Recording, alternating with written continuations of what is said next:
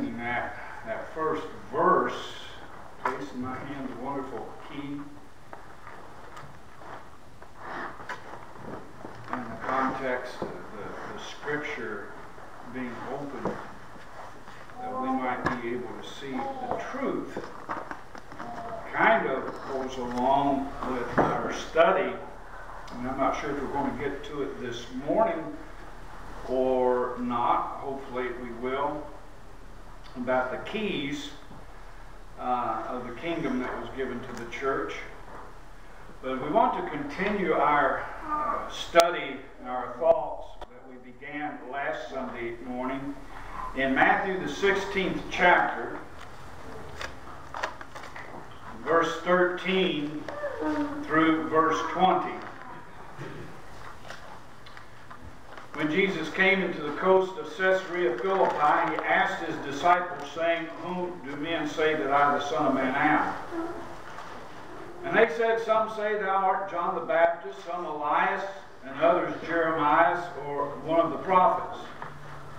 He saith unto them, "But whom say ye that I am?" And Simon Peter answered and said, "Thou art the Christ, the Son of the living God." And Jesus answered and said unto him, "Blessed art thou, Simon Bar-Jonah, for flesh and blood hath not revealed it unto thee, but my Father which is in heaven. And I say also unto thee that thou art Peter, and upon this rock I will build my church, and the gates of hell shall not prevail against it. And I will give unto thee the keys of the kingdom of heaven, and whatsoever thou shalt bind on earth shall be bound in heaven, and whatsoever thou shalt loose on earth shall be loosed in heaven." And so we established that there were certain questions then that we needed to answer concerning these verses if we are to rightly understand them.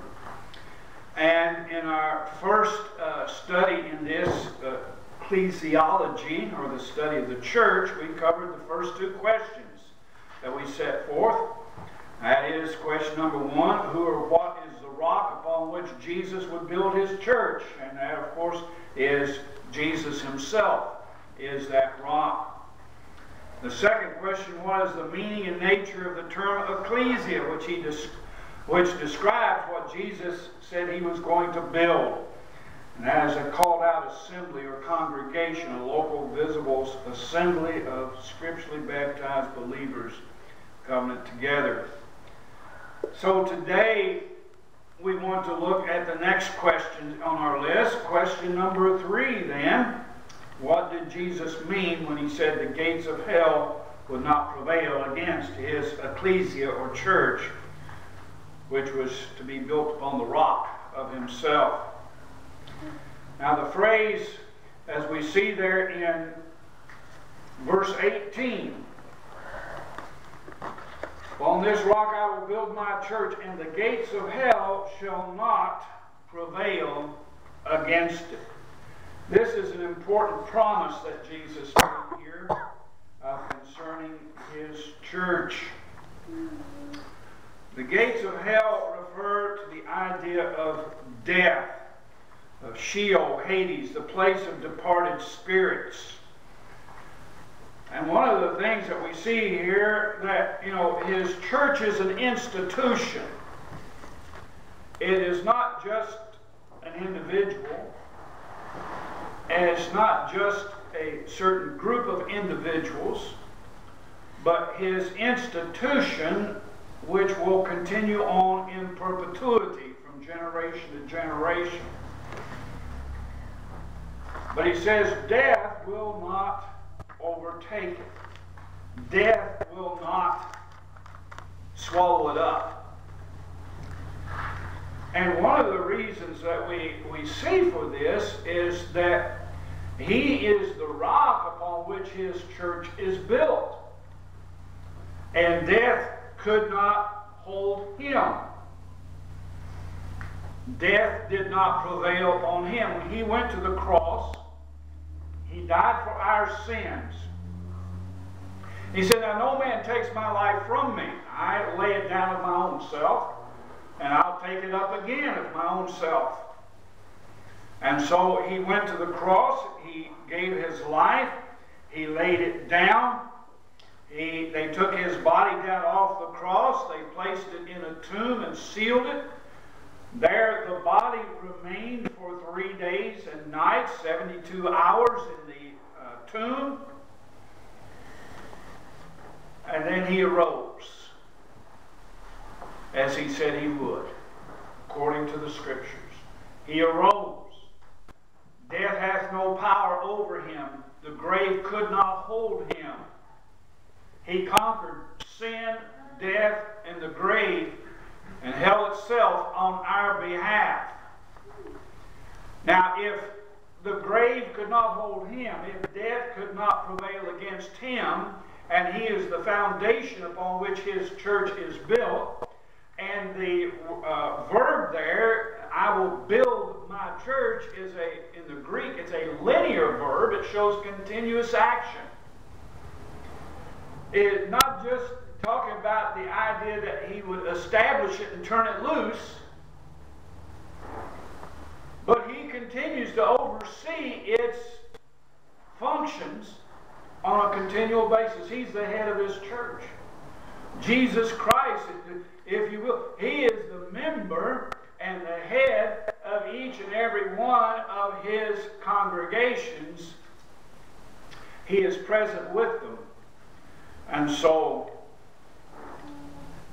because he lives, he continues, then so will his church. The gates of hell shall not prevail against it.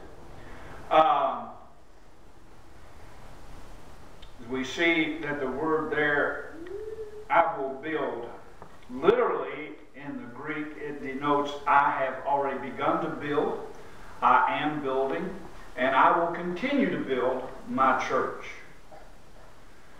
And so, as we look at some statements then, Acts chapter 2 verse 41, after the resurrection and ascension of Christ into heaven, we see on the day of Pentecost the church present, and the outpouring of the Holy Spirit is speaking here, the preaching to all of these people present. In verse 41, then they that gladly received his word were baptized. The same day there were added unto them about 3,000 souls. Verse 47, praising God and having favor with all the people, and the Lord added to the church daily such as should be saved. No, the Lord added to the church daily. So it was a continuing thing. I have begun to build, I am building, I will continue to build my church. Because the gates of hell could not prevail against him, neither can they prevail against his body here on the earth, which is his church.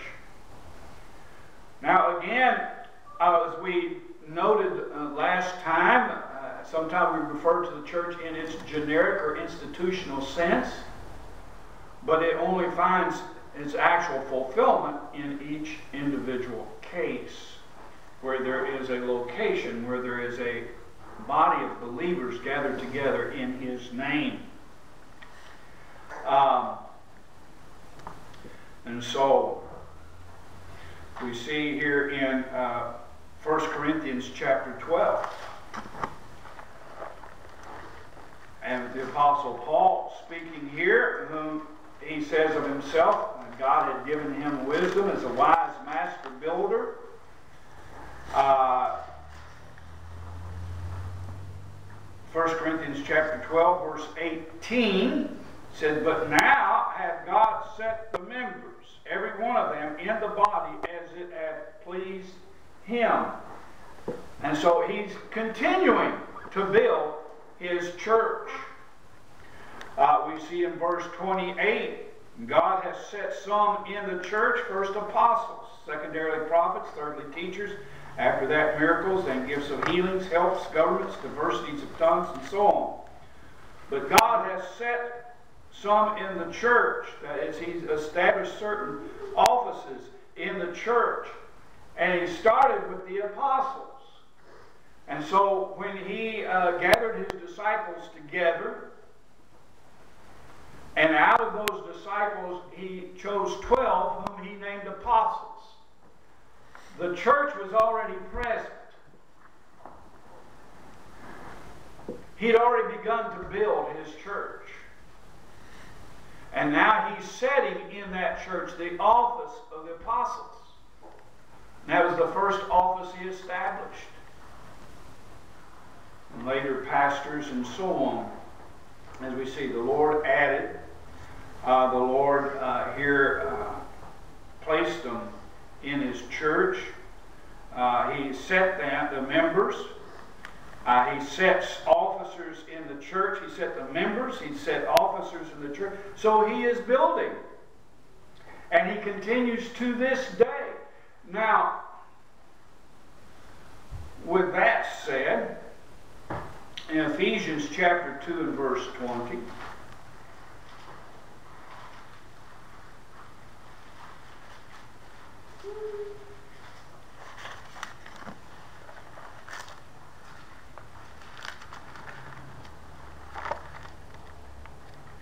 Paul writes here, and are built upon the foundation of the apostles and prophets, Jesus Christ himself being the chief cornerstone, and are built. Isn't that what Jesus said? I will build my church. And so Paul here writing years later, after the death, burial, resurrection, after the ascension of the Lord, after Pentecost, we see in Paul's words a continuing fulfillment of that which Jesus said in Matthew 16, I will build my church. He's still doing, he sets the members in the church. When people are saved, who are saved by the grace of God, salvation is the Lord, he's saving them. And when they're added to the church, he's the one that's adding them. Through the leadership of the Holy Spirit, as people obey the Scriptures and follow the Lord in scriptural baptism, and then they come and are added, they join a New Testament church.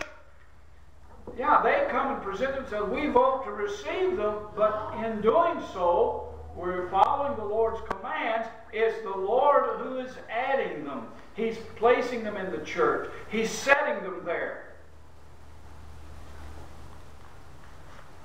Oh, he calls men into the ministry, and churches call these men as pastors. But if the pastor is seeking the leadership of the Holy Spirit, the church is seeking the leadership of the Holy Spirit, and they are in agreement, it's the Lord who set them in the church. They are built, each and every one, as we see there in Ephesians, whom all the building, or each or several building, fitly framed together, groweth into a holy temple in the Lord. Jesus Christ, who died for our sins and arose victorious over death and the grave, now reigns at the right hand of the throne of God in heaven, and continuously is building his church, or his congregations. So since death did not prevail over him, it cannot prevail against his church, his congregations, which are founded upon the rock of Jesus Christ himself. So there is this spiritual component. We're a habitation of God. Each church is a habitation of God through the Spirit. It is the Spirit who is the comforter who comes alongside, and the idea of the comforter is the paraclete. It's translated comforter.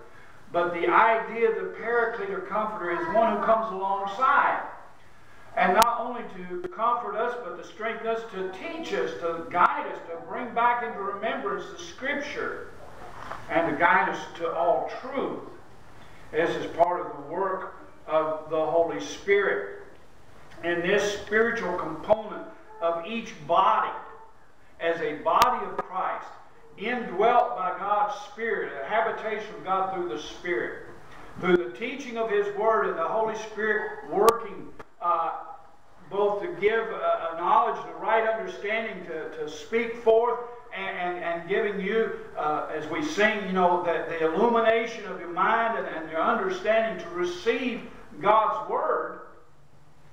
God is teaching and building up and strengthening His churches as well. And so this spiritual component is not just man. It's not a man-made institution. It's a spiritual institution ordained of God. It has its human elements, as each of us as living stones are being fitly framed together. But it is God who is doing the fitly framing together. It is God who is setting every member in the church. It is God who is setting certain offices in the church and calling men and ought to fulfill those offices and so on. And since He ever liveth. You see, when we consider from that standpoint, it only makes sense that death would never be able to prevail over His church, that His church would never cease to exist and to function till He comes back for it. As long as He lives, as long as He's the head of His church, as long as His Spirit still indwells His churches and still seals His people, how can man or even Satan prevail to bring His church to naught? And yet, the majority, the vast majority of Christianity today, their concept of the church is founded upon the very precept that His church failed and ceased to exist and had to be reorganized, had to be reformed.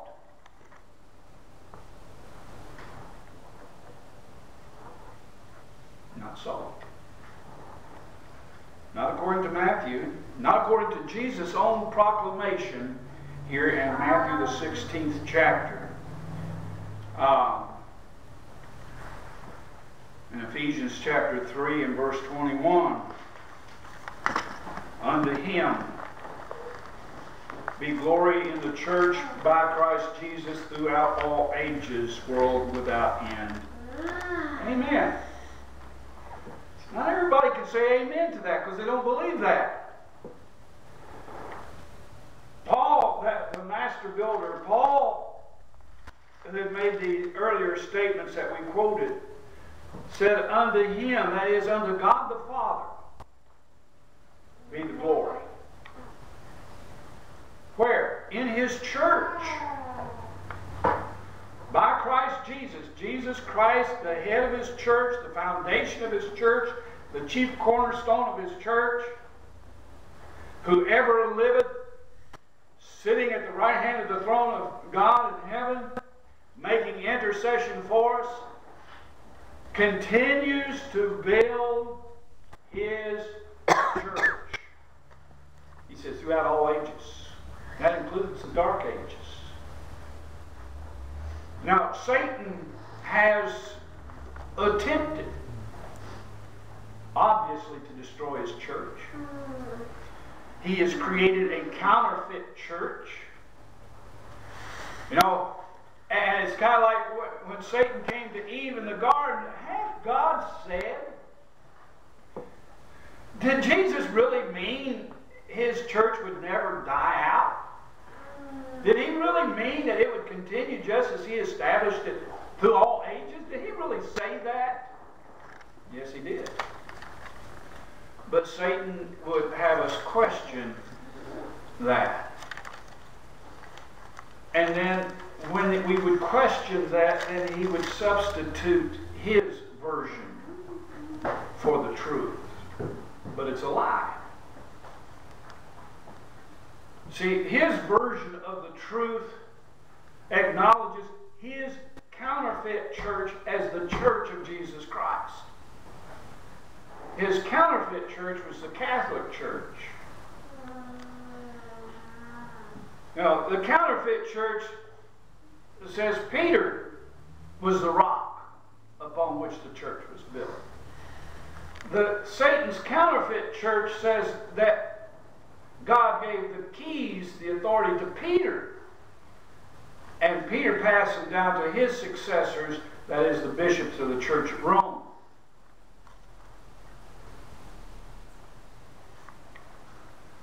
It's a counterfeit church. The Catholic Church did not come into existence. The earliest that we can date it would be around 320 AD when Constantine gathered the apostate churches together and made them the official Church of Rome. And note, Constantine, became the head of the Catholic Church. Jesus Christ is not the head of the Catholic Church in 320 AD. Constantine. And those apostate bishops accepted that. Those apostate churches accepted a pagan, heathen ruler as the head of their churches. That is not the church that Jesus built. Never was, never will be, cannot be. But that is the lie that Satan has convinced people to believe. And so they trace their history down through the Dark Ages to the Catholic Church. And when we come to the time of the Reformation, then even people within the Catholic Church were saying, wait a minute, this is wrong. This is not the church of the Lord Jesus Christ. But how did they know that? Because there was a group of Christians all through this time that opposed Rome, that never submitted to Rome. Just like Jesus said, throughout all ages. That included the Dark Ages. That included the time when Rome was at the zenith of its power and persecuted the true churches and sought to destroy them. Even we hear about the Crusades, about going over to Jerusalem. Before that, there was crusades against Christian churches, against the Albigenses, against the Waldenses, southern France, northern Italy. Those are some crusades too, but you don't read about those so much in history. But that's where the old dragon sought to destroy the church that Jesus built. But Jesus is still alive. He's still on the throne. The gates of hell did not prevail against him, and they have not prevailed against his church. Catholic Church cannot rightly claim to be the church Jesus built, as we have pointed out. Not only were they founded upon man's doctrine, but many other false teachings and practices as well. The Protestant churches cannot rightly claim to be the church that Jesus built because their church is founded upon the very premise that the church died out, apostatized, and into the Roman Catholic Church, and therefore had to be reformed. And they separated from it and started over, but they did not have scriptural baptism. They did not have scriptural ordinations. They themselves said that the church at Rome was a false church, was an apostate church. Then, well, how can their baptism be valid then? How can their ordinations be valid? How can they start? And so they had to redefine the church. Rome had redefined it into a universal visible church, equating the church with the kingdom. The Protestant movement had to redefine the church then as a universal invisible church, making it the same as the family of God, and therefore saying that the true church was hidden within the false church down through those ages, and as the saved people came out in the Reformation, and they made up the true church today, and so on. But that's not what Jesus said. There's not two churches. There's not a visible church and then an invisible spiritual church. He said there's one body. There's one church. Likewise, the Mormon Church, or Reorganized Church of Jesus Christ of Latter-day Saints, they believe that Smith had to reorganize a new church, for the old was lost. None of which matches the pattern of the New Testament. When we compare all these to the teachings of the New Testament, they all come short. Nor the promise of perpetuity that Jesus gave to his church. The very kind of church or congregation founded by Christ in the New Testament has remained functioning as established by Christ, holding and exercising the keys given to them to this day.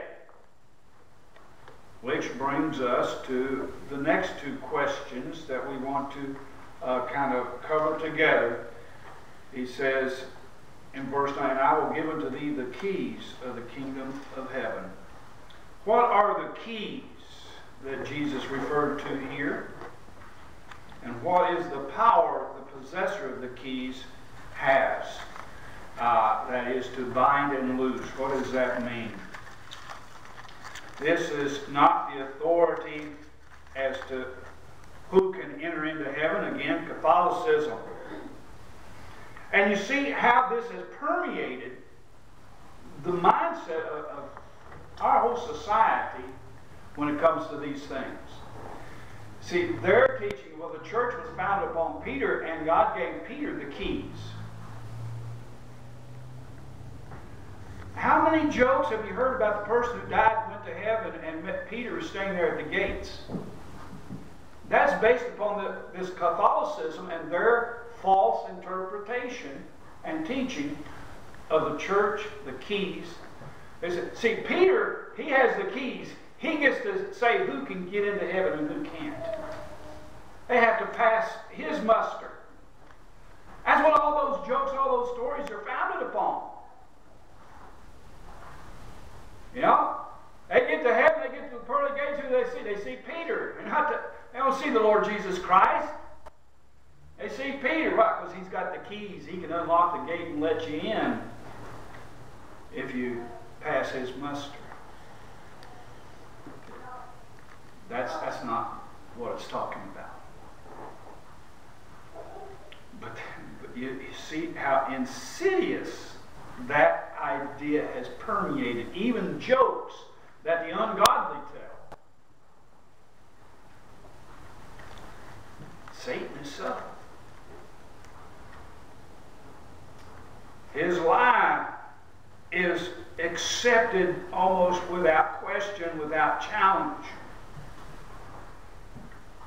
So what are the keys? Well, the keys do speak to us of authority, of power. And when he said,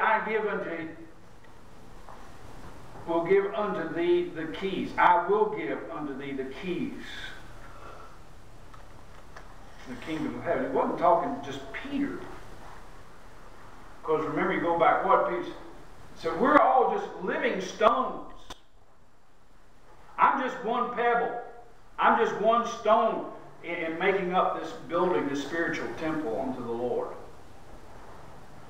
It is to that institution, the church, that he gave the keys. And keys speak to us of authority.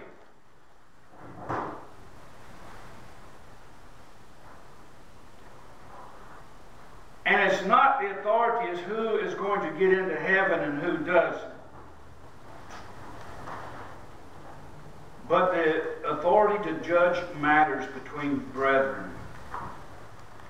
Now, notice, verse 19, I will give unto thee the keys of the kingdom of heaven, and whatsoever thou shalt bind on earth shall be bound in heaven, and whatsoever thou shalt loose on earth shall be loosed in heaven. Look in chapter 18. Chapter 18, he is instructing them as to how to deal with a situation where there is an offense between brethren. And it goes through the steps. And the steps were, if a brother Christian has offended you, you need to go to that person in private and tell them their fault, tell them what it was that they did that offended you, why it offended you, and seek a reconciliation in private. And if that person will not be reconciled, will not apologize or whatever, and you can't get it reconciled, then he says, okay, then you go and you get 2 or 3 witnesses. Because it's established from the Old Testament all the way through. In the mouth of 2 or 3 witnesses, a matter will be established. And so you get 2 or 3 witnesses and you go back, and they will act to help hear both sides and to offer their advice and give instruction as to what should be done. Maybe it's the first person that was offended that needs to back off. You know, in the mouth of 2 or 3 witnesses. Maybe they, you know. But before these witnesses, hearing both sides and offering their counsel, if it can be reconciled there, then that is the end of it. It goes no further. Make sure the people that you choose to go with you as witnesses can keep their mouths shut, because it doesn't need to be told that beyond that. If it's reconciled, it's over and it's done with. But if you still can't get it settled, now you have witnesses. He says, bring it to the church.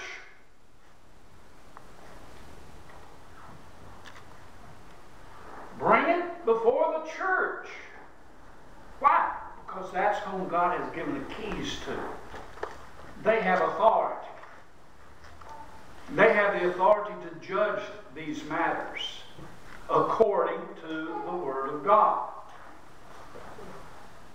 That is, not just according to the Word of God they have the authority, but they have authority to take the Word of God and make a godly decision based on what God has commanded.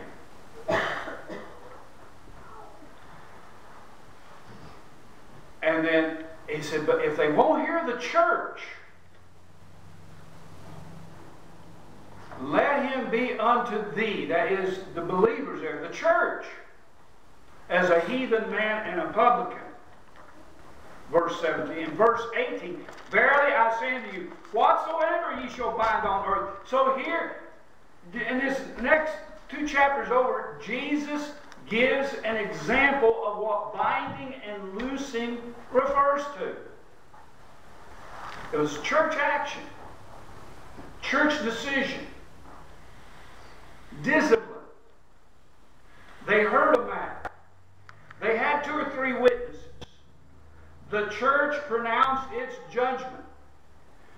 One person was not willing to accept the judgment of the church, and that person was to be put out. There would be no division, no schism, no offense. And here Jesus equates that to the binding and loosing that he mentioned in chapter 16. The Gospel of John uses a different terminology. He says, whosoever sins ye shall remit shall be remitted them, and whosoever sins ye retain shall be retained unto them. Now, let us go back for a moment to the idea of the verb, binding and loosing. Again, in the Greek, has different forms that have different twists of meaning to them. And this idea, and it translates into the English, but not necessarily word for word, just one word for one word. Basically, in the English, what it means is, whatsoever you bind on earth shall have already been bound in heaven. And whatsoever you shall loose on earth shall have already been loosed in heaven. In other words, we're to judge according to God's judgment. What he has already pronounced. See, we do not have authority to make new laws. We do not have the authority to just whatever we want to do. Our authority to act in His name, by His authority, is to do that which He has authorized us to do, that which He's already given us to do. And so that which He has pronounced sin, we're to pronounce sin. You know, and He said, if a person's offended you and you go to them and you rebuke them and they repent, then you accept their apology, you accept that repentance, and you forgive them their sins. That's what He's taught. So when a situation comes up, if brother gets rebuked, he repents, you forgive him. That's according to the Scripture. So since you remit, they're remitted to them. You forgive them. But if they don't repent, if in our judgment, that's where spiritual discernment is so important. If in our spiritual discernment and understanding the person has not repented,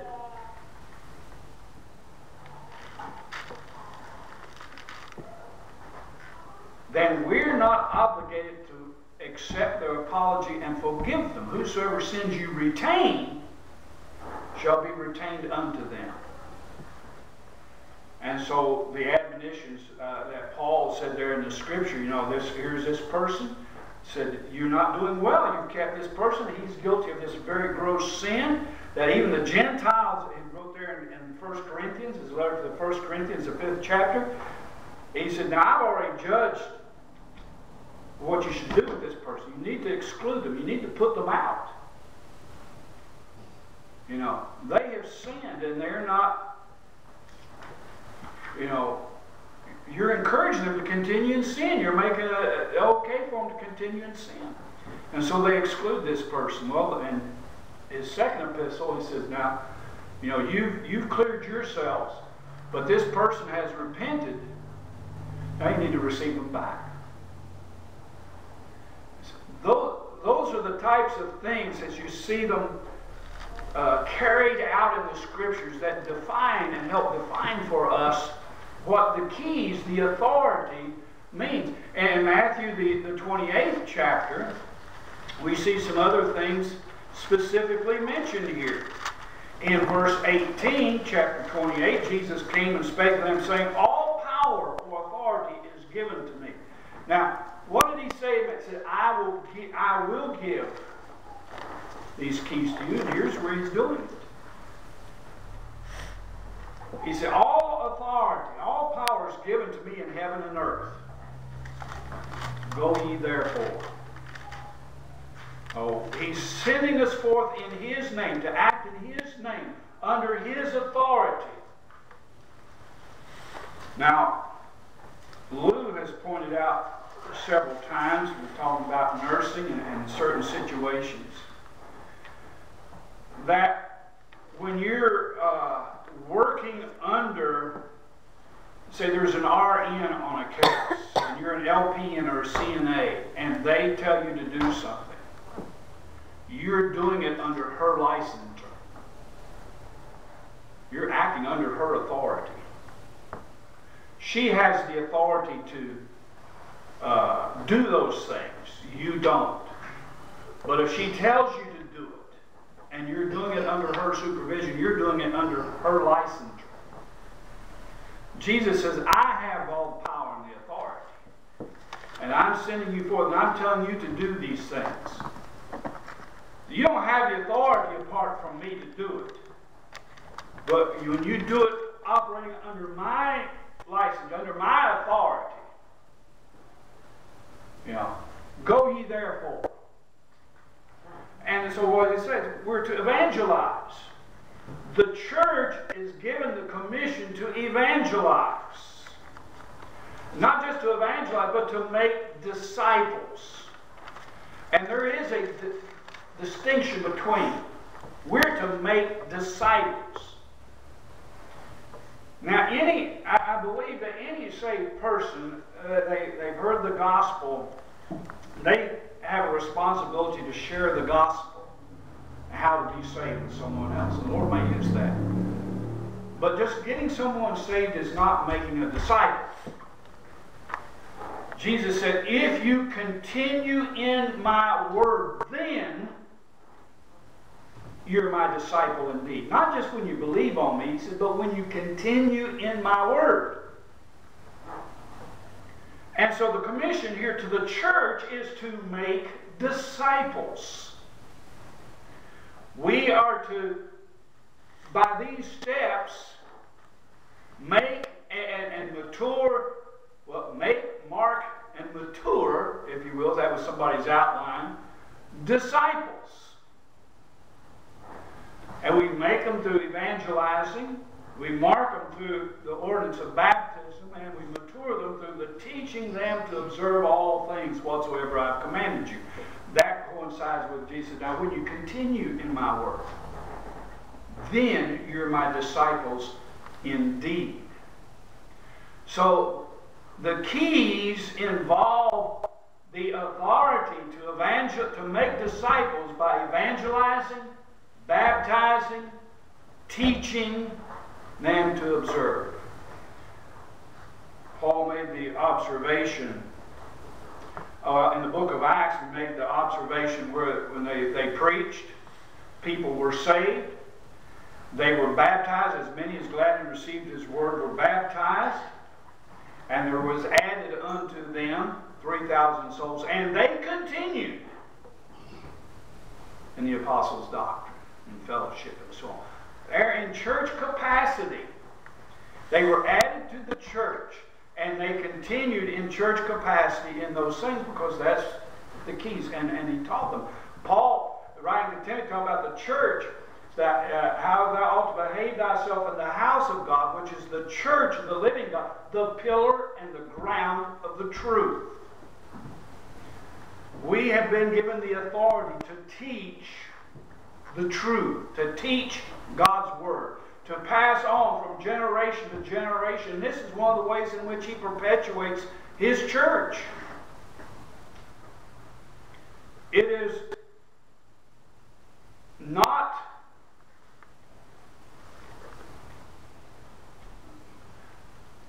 it is unusual to notice that false churches do not have the truth when it comes to the church.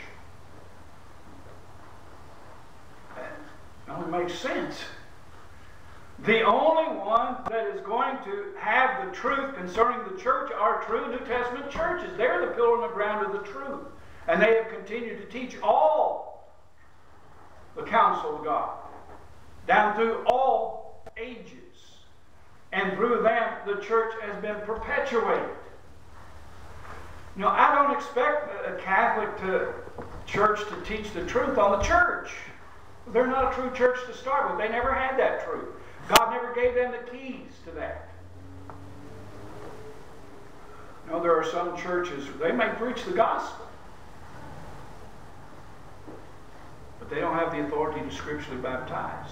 They do not have the authority to ordain. They do not have the authority to teach all things and teach people to observe. And what they are teaching men to observe are the doctrines of men, not the doctrine that Christ instituted in his church. And so, the authority to act in his name is given to each local church. Each local church possesses the keys to act in his name. Where two or three have been gathered together in my name, and they're authorized to act in my name. And it's what they agree upon. You know, the authority to bind and loose in his name. And so, to teach them to observe all things whatsoever he has commanded us. Again, there's that binding, that which he has already commanded us.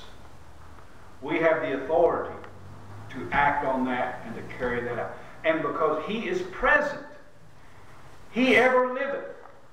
He is still the head of His church. He is still building His church. His Spirit is still present in His church. That's the reason it has continued down through all ages. He has preserved it. You know, it's like us as an individual. We'll persevere. Why? Because God preserves us. The two go together. The perseverance of the saints and the preservation of the saints. Again, like two sides of the same coin.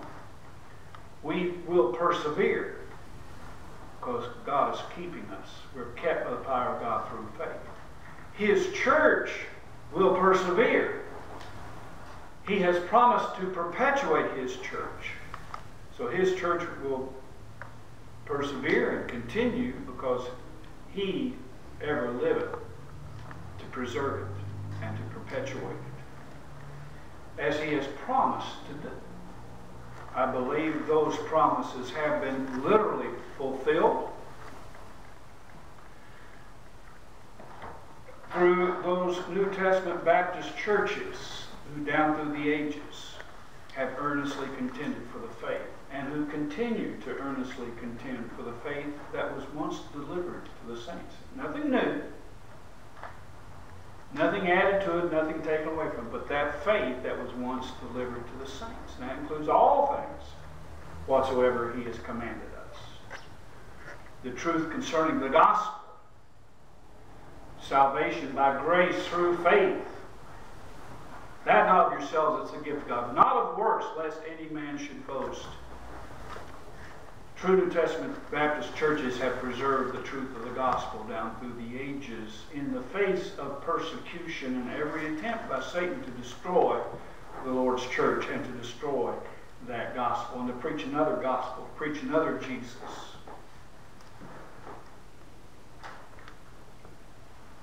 Not only that, but preserve the doctrine of scriptural baptism. That's the immersion of the believer in water on profession of faith in the Lord Jesus Christ as their Savior. And evidence of that new birth, that they're immersed in the likeness of His burial and raised up in the likeness of His resurrection to walk in newness of life. Truth concerning the Lord's New Testament church and all the other things, the discipline and the observance of the Lord's Supper and the ordination of men to carry on that work through these means and God's presence and oversight of those functions.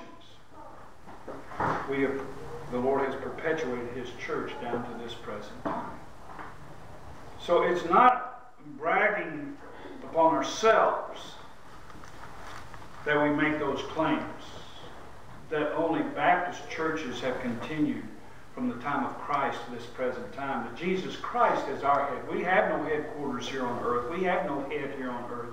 Our head is the Lord Jesus Christ.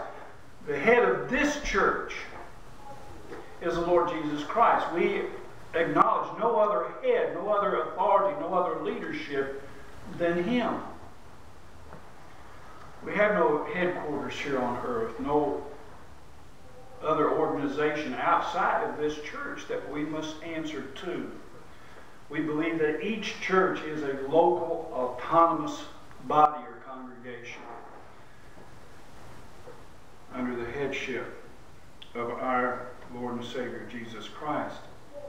This is merely an exalting of the Lord and His power and believing that that which He said, that which He's promised, He is able to do and has performed just like He said. It's not bragging what men have done, it's bragging what the Lord has done. Our boast is in the Lord, not in ourselves. It is no glory to me that I'm a Baptist or that I believe these things and hold these things. Like he said, Peter, you're just a little fellow. Flesh and blood haven't revealed this to you, but my Father which is in heaven. See, it's no glory to us, but all the glory belongs to Him. Upon this rock I will build my church. The gates of hell shall not prevail against it. And I'll give unto thee the keys of the kingdom of heaven, and whatsoever thou shalt bind on earth shall be bound in heaven. Whatsoever you shall loose on earth shall be loosed in heaven. We ought not to take those keys for granted. It is a great responsibility, and actually a responsibility we'll be exercising tonight. Tonight is our monthly business meeting, and that's what we're doing. We're exercising the keys of the kingdom of heaven that have been given to us to act in His name on those matters that are brought before this ecclesia, this deliberative body, this congregation of the Lord Jesus Christ. Let us stand together.